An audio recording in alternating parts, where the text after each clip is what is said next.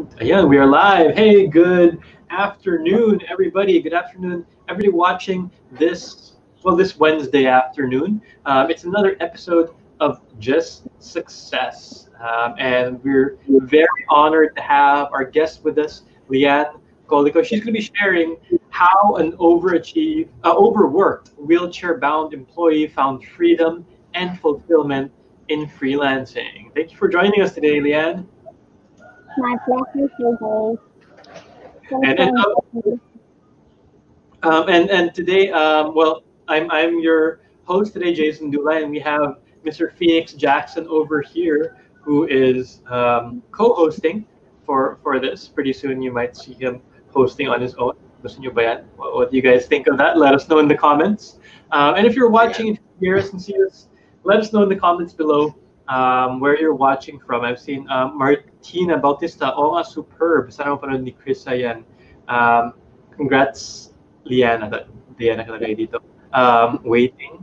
Good afternoon. Ayan si Mikael. Good afternoon. If you can, say hi. Let us know you're watching from. If you have any questions for us, for me, for Phoenix, for Lian, let us know in the comments below. Also, just as a reminder, before we get started, Lian has created a giveaway, informational giveaway for you guys. All you need to do, it's the 5 tips on how to stand out. Actually, dalawa to, di ba? Yes, First, she has 5 tips on how to stand out on your cover letters, and also 5 books that will help you improve your freelance game. So a lot of great information here. If you want to get those guides, all you have to do is share this Just Success interview and comment shared down below. Okay, so share this and comment shared for you to get these guides. Let me just hit that as well. All right. So go ahead and do that. Even if you're watching the replay, you can still get this. Just share this and comment share down below. So we're gonna dive into Leanne's origin story, how she got started in the world of freelancing. She's been doing it for a number of years now. I won't spoil the story, but yeah, Liane, take it away. Let's talk about how you got, where you were before you were freelancing, what you were doing, and during that transition period when you first got started in freelancing.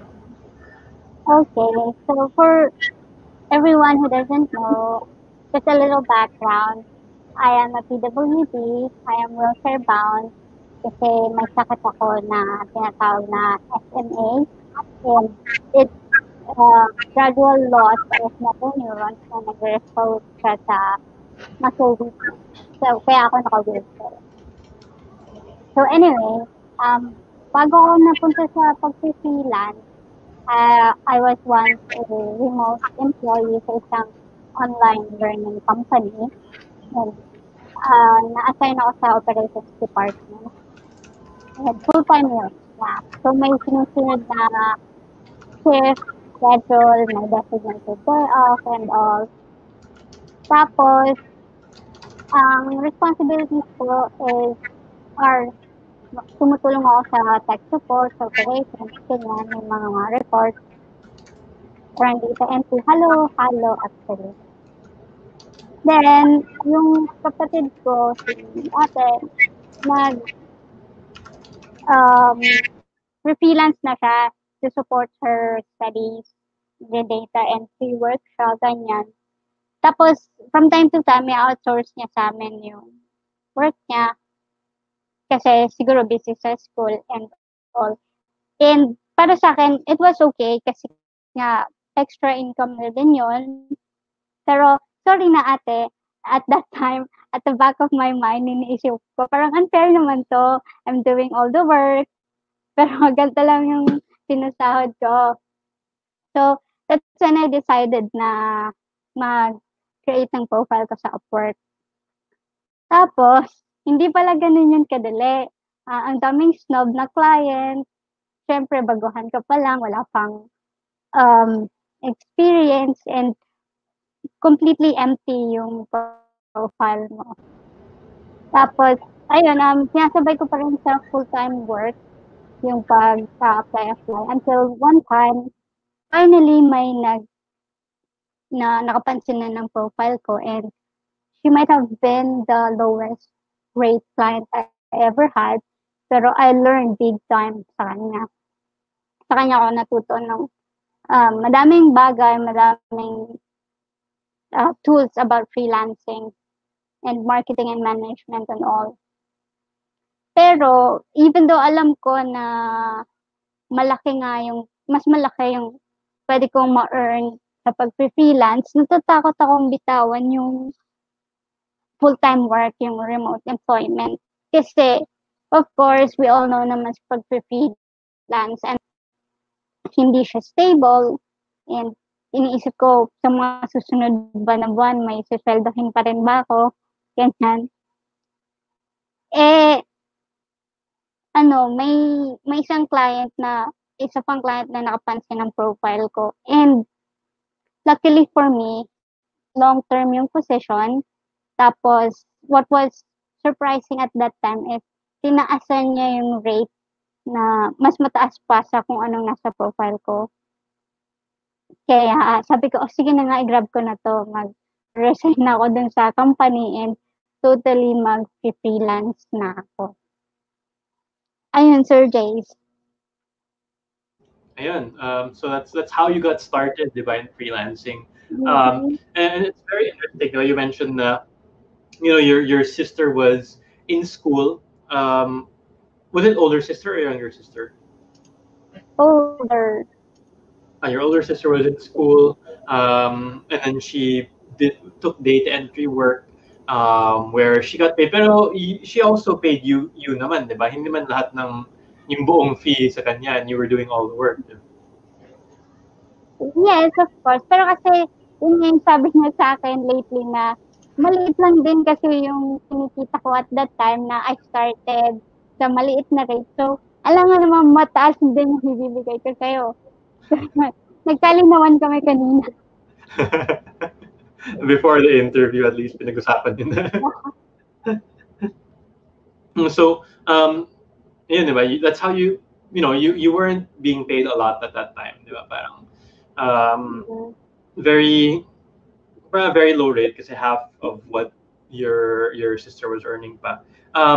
But if I were to ask, like, did you learn anything at that time na you're able to apply sa freelancing mo ngayon na parang contributed to where you are right now sa freelancing?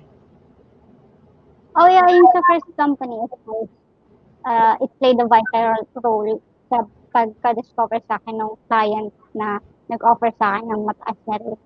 Kasi doon ako natuto ng customer service and yung technical stuff na rin. So, na-apply ko naman sa pag-freelance. And diba, like, yung experience mo doing data entry work, and you said when you first got hired as a freelancer, parang you weren't paid very well pa, diba? Parang low rate ka pa.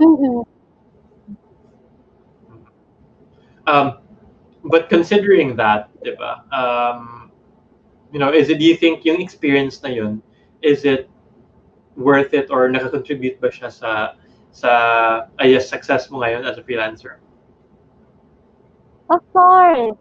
Kasi nga, yung hardship din sa trabaho na yun, na-apply ko naman sa pag-freelance. Oo, diba? Like, because, a lot of us, especially mga newer freelancers, diba, masyadong challenging talaga when you get started. As all of us here have experienced it na, it's challenging when you get started. But yung mga challenges, yung mga struggles na yun,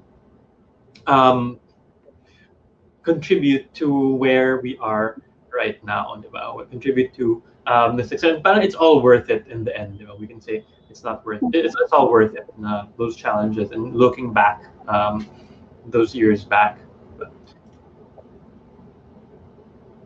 And I think there's a question here. Yeah, Lian, was there ever a time that you felt like giving up, especially during the earlier times?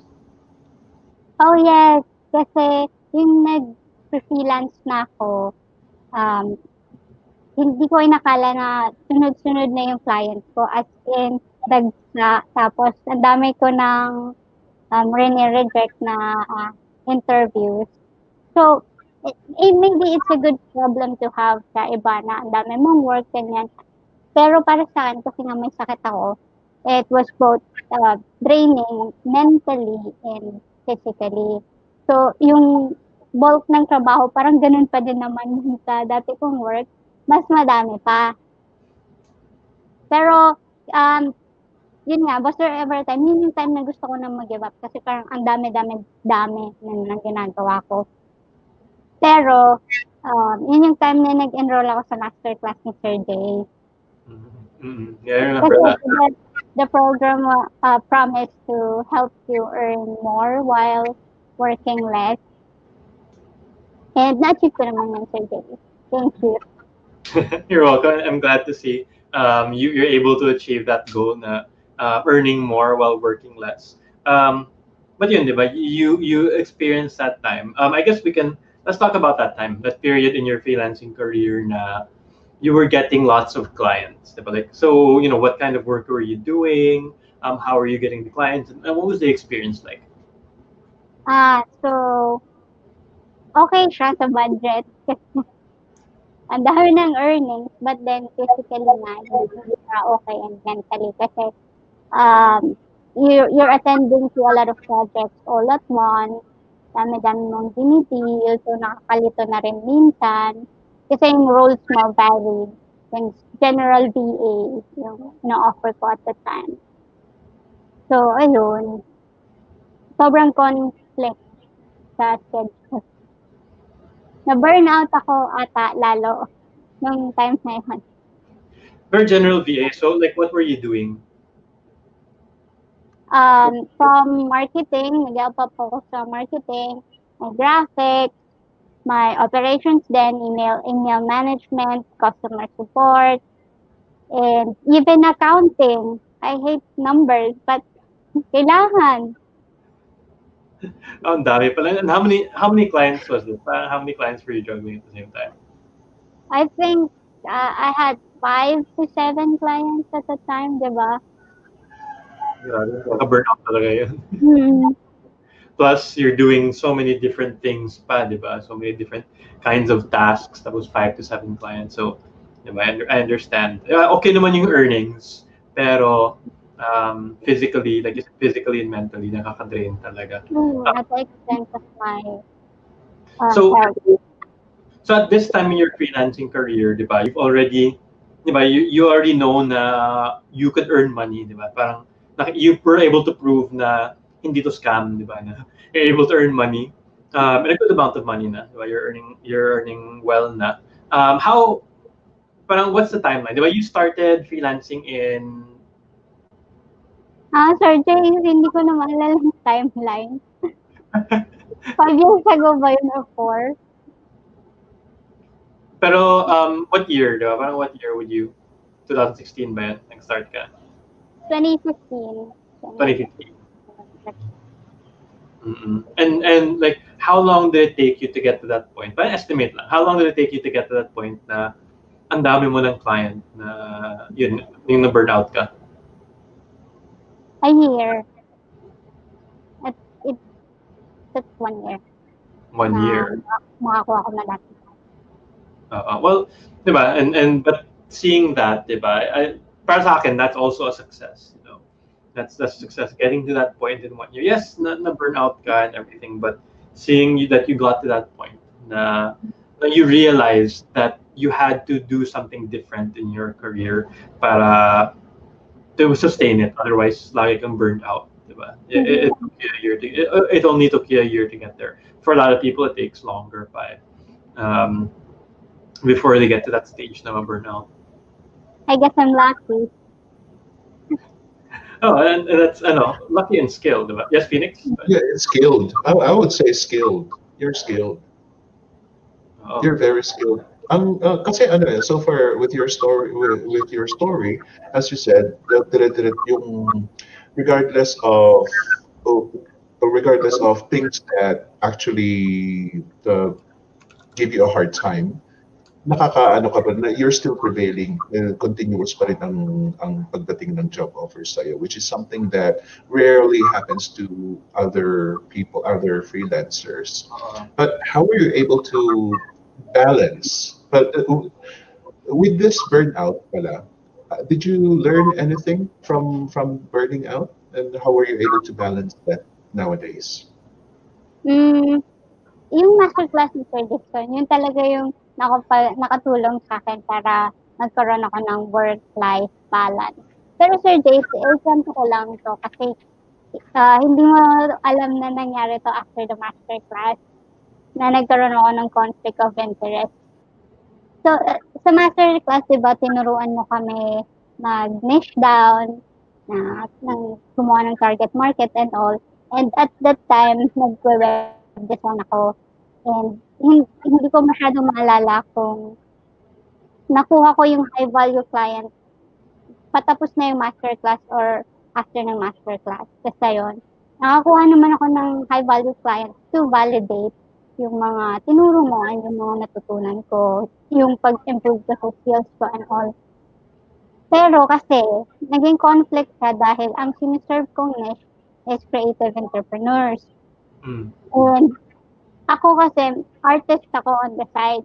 So, pag I connect with potential clients, sinasabi ko sa sarili ko na sana nagagawa ko rin yung ginagawa nila na I'm not doing web design for them. Instead, sana ako yung ginagawa ng website. So, ayun.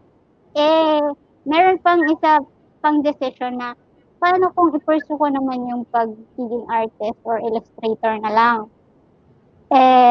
Ayoko naman din kasi ayoko ma-corrupt yung passion ko ng money. Kasi if may pressure na to earn from work, from doing what you do, what you love doing, iba na yung magiging kalalabasan ng ginagawa mo.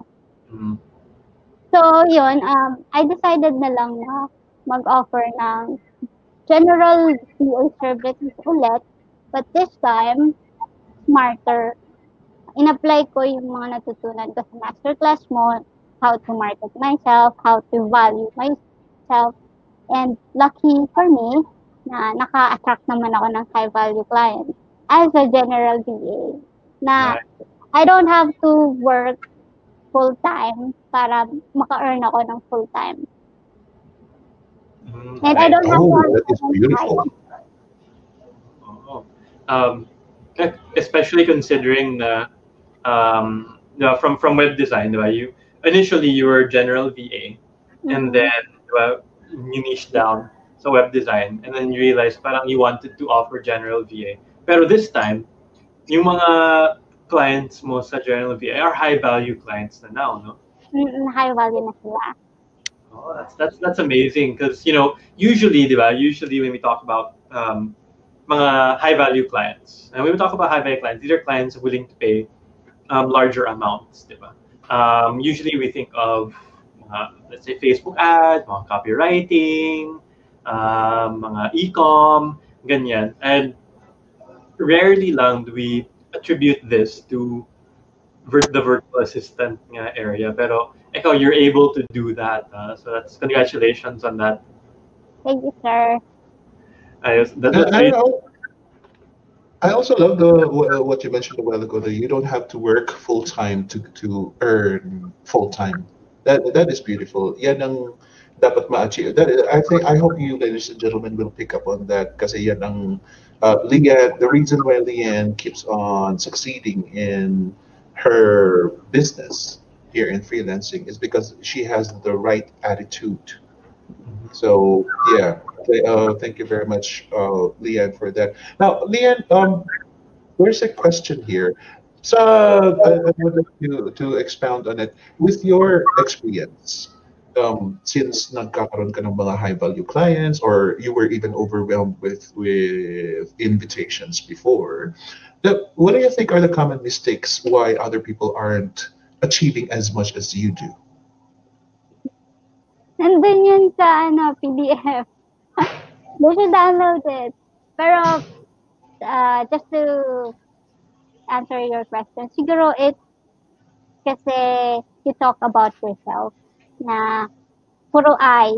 You don't, dun sa interview, hindi, what are the common mistakes? Na hindi mo sinasabi kung paano mo matutulungan yung client. Instead, paano ka magiging right fit sa kanila. Gusto mo lang makuha yung trabaho, hindi yung gusto mo silang matulungan. Ganun. Yeah, that's like a big mistake that most people make. And talking about, speaking of like mistakes and lessons, but you said like, by the way, for everyone watching, Lian enrolled in the Road to 100K Masterclass, which is now Next Level Freelancing, so VA Bootcamp Complete. So you can still get those lessons in the complete package. They're still there as recorded lessons. Pero if I were to ask you, like, what was, I guess, the biggest takeaway at that time, diba, when you just finished the masterclass, you didn't really know kasi bago pa lang and you're still figuring things out. But looking back, like, what are the maybe one or two biggest changes that you made that contribute to like where you are right now and the success that you found? Siguro it's coming from the genuine side of wanting to help the client. Kasi yun yung lagi mong sinasabi din sa masterclass days na at business partners kayo. So, at kung ano man yung relationship, dapat it comes from gusto mo talaga siyang tulungan, not because you want to earn money from the client. Tapos, yung valuing your work, na hindi porket ganito yung ginagawa mo, ganito lang yung makukuha mo. But, kasi pag na-build na yung confidence mo and feeling mo worth it naman and valuable yung ginagawa mo para sa client, you wouldn't think twice of charging a lot. Parang gano'n. And it's scary for most freelancers, diba? So like guys, in those who are watching right now, diba, have you tried charging higher rates, diba? Or are you scared of charging higher rates? Let us know. Let us know what you think. Because Lian used to be a general VA, was earning a lot, and now is a general VA and is earning a lot, diba? There's a big difference there. So yeah, share your thoughts, guys. What do you think about that? Going back to you mentioned earlier na diba, you're working less, but diba, you're actually working less and earning more ngayon, diba, compared to like 2 years ago. So is it okay if we parang go through like what is your typical day like how many hours do you work and what do you do normally in your day? Good question, Sergey. So, kung dati, ang ginagawa ko is I'm a slave to an alarm clock na sigising ako para magtrabaho, tapos hanggang hapon na yon, tapos wala na akong energy. Right now, yung mornings ko para sa passion projects ko, either I make my art or read. As you can see, I have a lot of books for personal development. And then, after that, pag hapon, actually, half a day lang ako nag-work. So, yun na ginagawa ko ng mga client tasks hanggang 4 or 5 to 6 p.m. And then, some evening, relax na lang. So, ang laki ng pinagbago. Nice. Ayun, di ba? Parang half a day lang yung work mo, 4 or 5 hours, di ba? And you're able to work on your passion, di ba? Your art. So, that's an ideal lifestyle, if I were to say. Diba? The 4-hour work. I think sinadya rin ni Lian because as she mentioned before, getting burned out, tapos yung maraming ang mga offers dyan, but physically she just can't do it. It's just draining her and her life source, which leads us to an interesting question here from Eve Levi. I'm a cancer patient having my chemo treatment. Do you think this VA job will not stress me enough in the long run? She's currently enrolled, by the way. Choose your clients well. Masasabi ko. Para hindi ka ma-stress. Kasi may mga micromanagers and meron namang who cares for you as a human kesa yung tinitingnan ka lang as an employee. There you go. There. Choose your clients well. Very good answer. Yeah, choose your clients well. You get to that point where you can screen. Don't just settle for any client. So, now, right now, you said you're doing general VA work. What kind of but that can be anything. You can pretty much do anything. Are you focused on some specific skills, or what are the skills that you really practice or you really offer as a general VA? Bumalik pa rin ako sa operations pa din ako nag-design. So I help out sa operations and then my content, customer support and email management. Yun. Pero no marketing. No marketing. Yeah. Nakaka-stress naman. Well, yeah, actually nakaka-stress yung mga, it's more stressful yung mga marketing related work. Yeah. Yung admin is more chill na work. Pero that's great to hear where you are right now and then parang what you're able to achieve and what you're able to do right now. I think we have some comments that we can share. Yes, actually, a lot of people are inspired because regardless of whether the job is stressful or not, and yung system ni Lian na half a day of work pa lang, inspired na ang marami. Just like Jerica here, she mentioned simply amazing, half a day of work, earning more, working less, having the chance also to express your passion, and that is inspiring. Actually, yes, that you're doing the complete package already. Everything that almost every freelancer desires is happening in your life. The same goes with Smiley Heart. Pareho rin ang comment niya, wow, half a day of work only, great. So I guess regardless of whether the job is stressful or not, ang pilit pa rin i-achieve ng mga ibang freelancers is to work as short as you do, Lian. So yeah, that is great. There's a question here. How do client VA be partners and not client treat you as employee? Oh, okay. Is there a way do you have a tip for freelancers so that the relationship will be a bit more harmonious rather than a boss and an employee? Okay. I think you should take it into a personal level na care about the client. Hindi lang sa business niya but yung well-being niya in general. Tapos mag-suggest ka paano ma-improve yung workflow ng business para makita niya na may authority ka. Ganun yung para sa akin. Yeah, those are great tips. Take it to a personal level, and then if you can help the client grow their business, diba?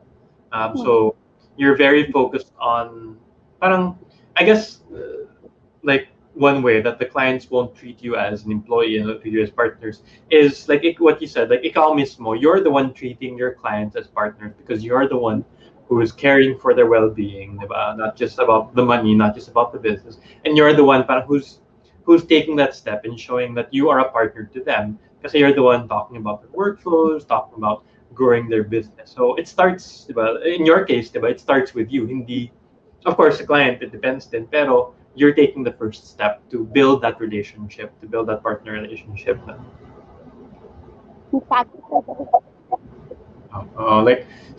So you've been freelancing for a few years now. What do you think's the biggest challenge that you encountered through these years of freelancer? Kung dati yung sa mga early stages, yung workload, burnout, ganyan. Ngayon naman, siguro, masasabi ko, procrastination. Kasi nga, since free ka na, ang hirap na i-discipline ng sarili na. Kailangan gawin mo to, gawin mo to, gawin mo. So, pag medyo slack, may ano yun, may sinasabi na work expands to the time na may available, ganun. So, pinupush yung deadline mo kasi nga, ang dami-dami mo pang time. Pero pag andun na, ano ka na, over-pressure ka na. Yun yung challenge ko ngayon, procrastination. Oh, and I think, a lot of freelancers experience that. Kasi iba before, like, well, I worked in an office and usually have a boss who follows up, sana yung ganito, sana ganyan. Pero as freelancers, we don't really have that so much. So, sige, mamaya ko nang gawin yun, I'll finish. So, maybe in your case, I'll finish my painting muna. Yeah. Ayun, it happened, diba? I experienced that. Yeah, it happens to me too. I think it applies to everybody. Kahit mga newbies siguro yung na-experience nila yan kasi yung hindi pa sila masyadong devoted. I think it's a different level of procrastination. Usually, ganito okay na ang situation mo sa freelancing. It's all about your comfort. Pero dun sa mga starters naman, mga newbies, usually yung doubt nila, yung self-doubt nila na hindi nila, they think it is not going to do well for them, so they are going to look for something else to do. And karamihan yung mga nagmumukmok na lang, nagmumukmok na lang na kawawa na naman ako. We all have these evil thoughts that sometimes make us procrastinate, especially sa mga newbies. And as for like Lian, it's more about the comfort already nowadays. And so I guess procrastination is something that we have to battle against, regardless of where we are in freelancing already.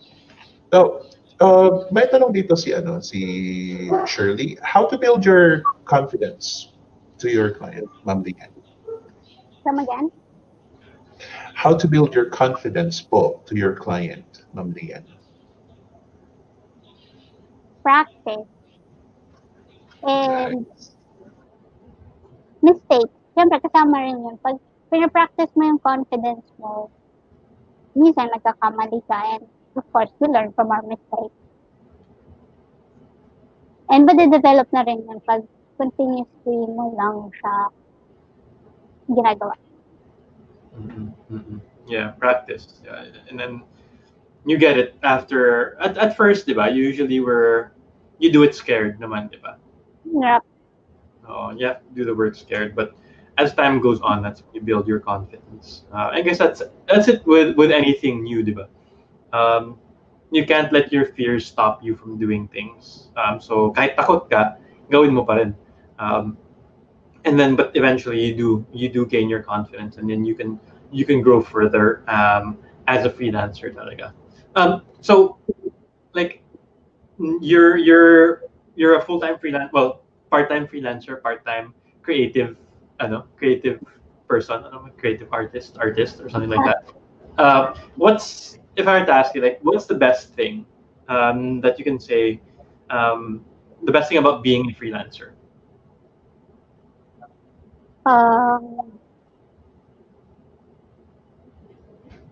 I guess yung time. Mas marami na akong time ngayon. Hindi lang para sa arts ko, but also for the people that I love. And ayun nga, yung schedule din na you could work from anywhere you like. Yung time, diba? You're able to do what you want, able to spend the time with the people that you love. Being able to work anytime, anywhere. So those are like, that's the autonomy in freelancing. Pero some people, they want to earn more, diba? Like you before at that time, a couple of years ago, you wanted your priority was earning more. So dami mong clients, diba? Yeah. But right now your priority is not going crazy. So less not having so many clients, just working a few hours a day, diba? So you have that freedom to choose, that choice. Yeah, I guess that's a pattern that everybody should follow. Siyempre sa simula talaga, everybody wants to just have as many clients as possible and gain money as much as possible. But after that, magkaka-burnout sila and they will learn their lesson and they will rethink of their approach. That has happened to you before, right, Lian, according to Yeah. your story? Sa una talaga, it's all about gaining money, and then later on you got burned out. You're more into the comfort with benefits nowadays. But have you ever had, as Beersheba asked, have you ever had inconsiderate clients, and what do you do with them?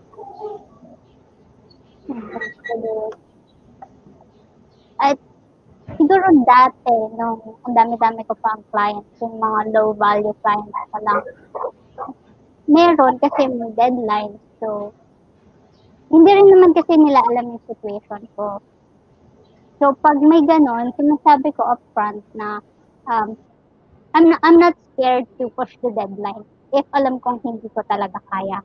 So, just be honest with your client na, hey, I cannot do this. Can we reschedule? Ganyan. And kung hindi pa din, find another client. Find other clients. Nice. I know that si Lian ito parang very sweet and very quiet and gentle person. Tapos siya ito medyo mataray na, okay, fine, just find another client. Pag ayaw, just find another client. Pero sweet pa rin when she says it. That's the important thing. Yeah. Diba, it's one of the benefits ng pag-freelance. You get to choose who you work with. Yeah, you get to choose who you work with, and that's one of the great benefits. It really is up to you who you work with, how much you're going to charge, and so on. And if you guys have any questions, go ahead. Yeah. The good thing about Lian is her experience. Aside from learning from her experience, she also gained a lot of knowledge on how to deal with freelancing, with life in freelancing, the pressure in freelancing, from the master class. And I think that goes along with Emmanuel's comment here. Confidence comes from competence. Competence comes from skill, and skill comes from practice. Yun nga, ang sinabi rin ni Lian na just practice. Yeah, that's a very good way of putting it, Emmanuel. Guys, if you have any questions for Lian, feel free to ask them in the comments down below. And just as a reminder for everybody, we do have Lian's giveaways. She has 2 giveaways, the 5 books that will help you improve your freelance game, and the 5 tips on how to stand out on your cover letter. So those are the 2 giveaways. All you have to do is share this. If you hit that share button, share this on your wall, and comment shared. And of course, watch till the end as well. We'll be giving this out 1 hour after the interview ends. Okay, so go ahead and do that. And yeah, if you have any questions for Lian, please feel free to ask them in the comments below. Lian, I see you have a lot of books above you in the background. Yes. Ay, sir, yung recommend mo, the emails revisited. You have a physical copy there, then? Yes, of course. Or you prefer physical books more than digital? Yes, sir. Kasi iba pa rin pag physical kasi yung digital copy lang. Ako yung space. I like having you in Kindle because of the space. Yeah, I like digital as well. Pero marami pa rin mga purists when it comes to books. But yeah, by the way, where are you basing your PDF from, Lian? Your PDFs? Sa experience, and then sa mga nababasa rin. So you still have time to read, and you still have time to create content, despite aside from everything else that you're doing right now. How are you managing this? Priority, setting priority. Kasi at saka discipline na rin. Kailangan natin yun. Mataray sumagot si Lian. Parang naninibago ako na ang sweet ni Lian. Priority at saka discipline. Bakit?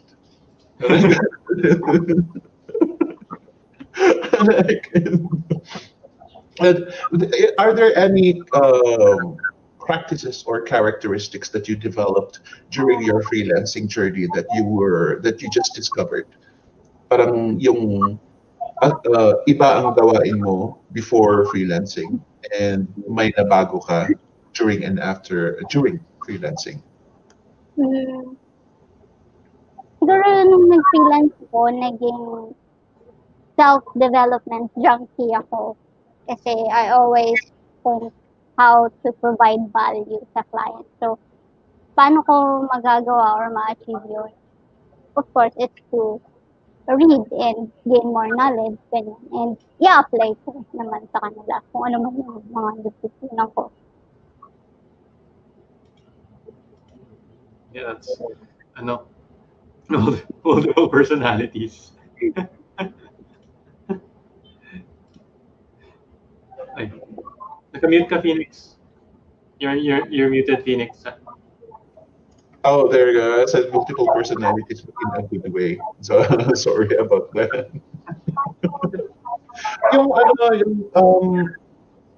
As you mentioned before, with your burnout, did you ever feel low during your burnout na you wanted to quit freelancing? Kasi it seems like sa kwento mo kanina, by the time whenever you are facing challenges, parang you face them head on. Wala akong narinig na self-pity or you feel sorry for yourself. Was there ever such a feeling during that time when your lowest points? Meron naman, Sir Phoenix. Pero kasi, wala ka namang mararating kung mag-stay ka lang dun sa self-doubt, self-pity. So, for a time, andun ako, pero I chose to move forward and face na lang the challenges nang ibigay lahat ng mga kaya ko para masurpass ko yung mga challenges ko. Nice. So, may isang tanong dito from Shirley. She said, usually po how many days ang binibigay na deadline ng client? Well, it's a case-to-case basis. Depende kung anong project ba yan and kung kailan yung binigay. It's a very vague question. It depends. Okay. It depends. Phoenix, I think your video is frozen, by the way. Oh, again. Okay. Sandali. I saw this other. That's Phoenix Public siguro yun. There's a comment here from Jerica. Do you have boring days? I guess when you feel unmotivated, and what do you do when this happens? Unmotivated. Hindi eh. Kasi sa part-time na oras na nag-work ako, motivate ko ba ako? Konting oras na lang yung inaalat ko sa trabaho. So, lately, wala. Wala namang ganong mga moments. So, I'm sorry I couldn't give any advice on that. Well, for me, there are days where you don't feel like doing anything or don't feel like working. Pero usually, you just have to start. The advice I can give is you start with something small. You start with, because usually you have to get momentum. You just have to get momentum. So you start with an easy task. And then once you start feeling it, parang you can move on to more not as easy tasks. And once you get momentum, it'll become easier for you to really get your productivity. Because though that happens naman minsan na parang you don't feel like doing anything and you can't get anything done. So start with something easy, and then you'll get your momentum from there. Phoenix, is your, I think, are you there? Is the mic good? Yeah, I'm at. Can you hear me? Yeah, you're good. Okay, that's good. May ano dito, may isang complimentary comment dito sabi ni PG. Hi Stella, please call her Stella for me. Since you've been earning a lot as a freelancer, what's your next goal? Stella ka raw kasi you're stellar. Next So what is goal, your next step? I guess I still want to pursue yung pag-niche down. Pero not at this point. Siguro next year na yun. And goal to sa pag-freelance, right? In life din siguro, I'm probably not just in freelancing, but everything. Okay, yun. Sa pag-freelance, mag-niche down ako maybe next year sa email marketing naman. And sa life, maybe wala naman, just to help more. Kasi you are blessed to bless others. So, yun lang, help more people. Bless other people, that's a good goal. So it means to say you have already reached the point where you are satisfied where you are right now. Am I correct with that? Are we ever satisfied? Yeah, good answer. Good answer.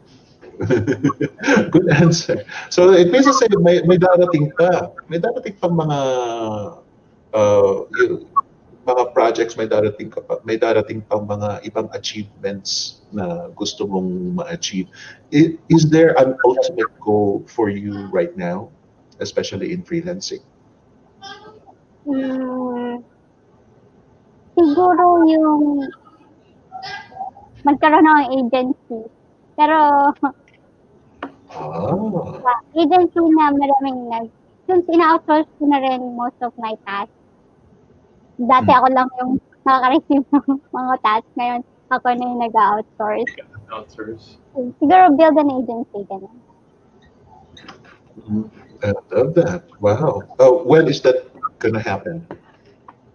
Mga 2 years from now, sir. 2 years from now? Bakit? Kasi next year nga, I want to niche down. So, I'll allot a year for that. Then, from another year, siguro din na yung mag-agency. I love that. Kasi you're taking sweet time. You're taking your gentle time. Parang minamasahe mo lahat itong mga ginagawa mo. Because a lot of other freelancers are a little too aggressive, in my opinion, when it comes to evolving themselves and achieving goals.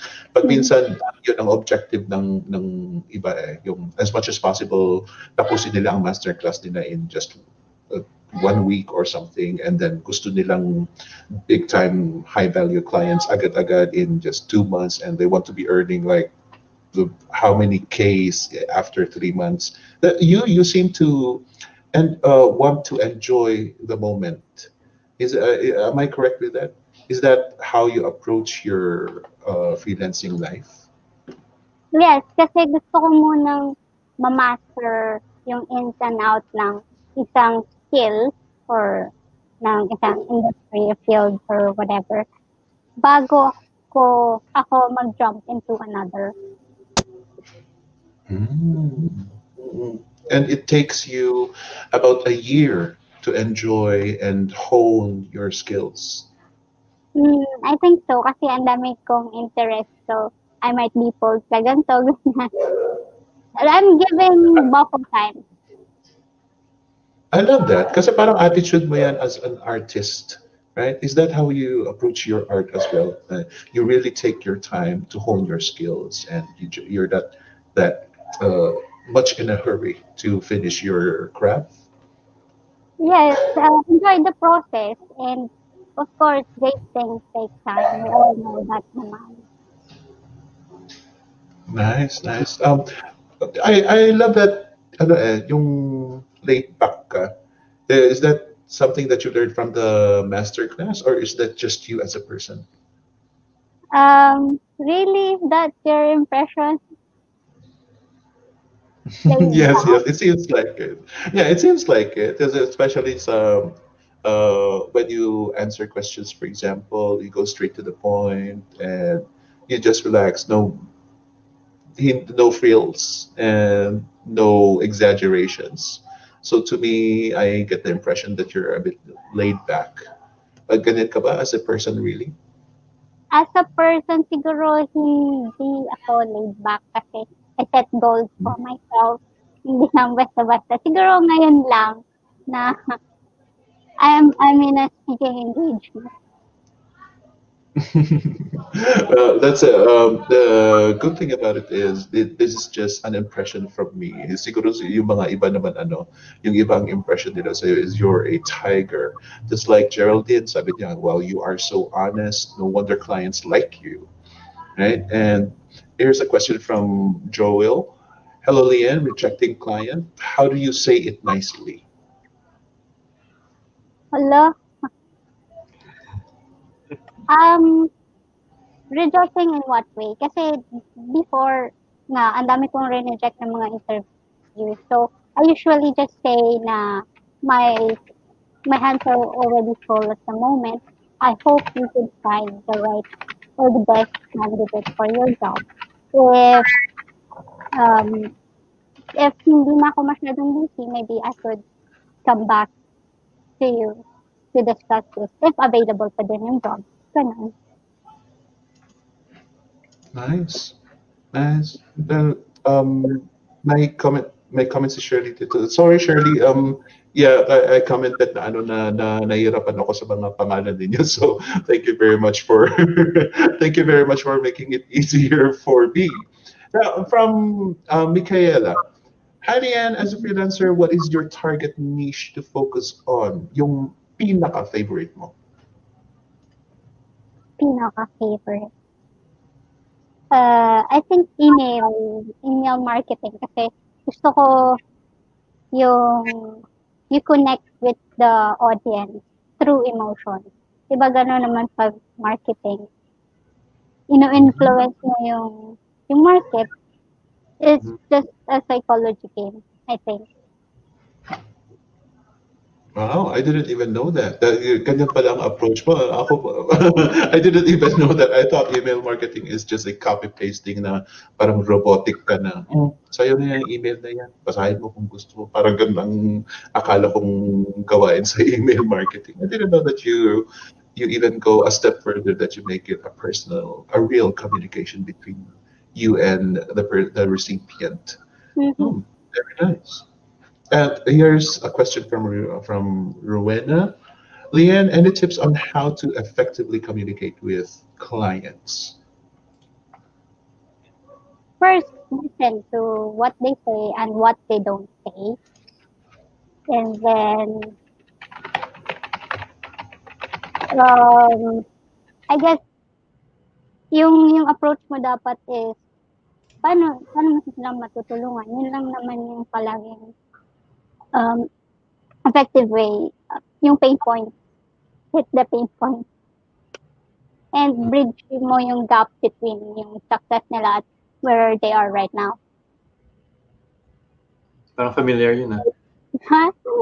Naalala ko bigla, Sir James. But yeah, focusing on the client, diba? Parang you want to have that communication. You focus on the client, focus on their own goals, their own business, diba? That's something that you should have, especially if you're targeting high value clients. We have like time for one or two more questions before we end. Wait, it's already 55 minutes. Do we have any pending questions for Phoenix? No, there's just one comment here. See Beer Shiba saying, I love sales and marketing. Kulitin ng client for accounts. I think a lot of people are relating to you, Lian, and they are inspired so much they just want to emulate your what you're doing right now. Wow, thank you. Ang daming na-inspire dito. I read the comments and they're all inspired like, wow, everything is wow. Lahat na nasasabi nila is wow. They just want to be like you. So do you have any advice for people who want to do the way you do? Okay. Um, may printer ako, so basahin ko na lang kasi ayoko magkamali sa part na to. There you go. So, yung advice ko for everyone, this is general na live an intentional life. That applies to every aspect. Kasi if you know your core values and intentions, hindi ka basta-basta masisway. Hang on, wala.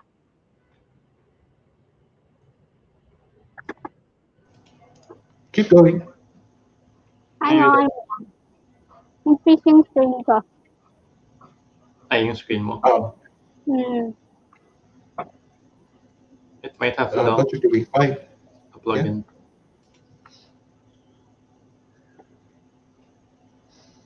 You're sharing your screen? Yes. Sana. Wait lang.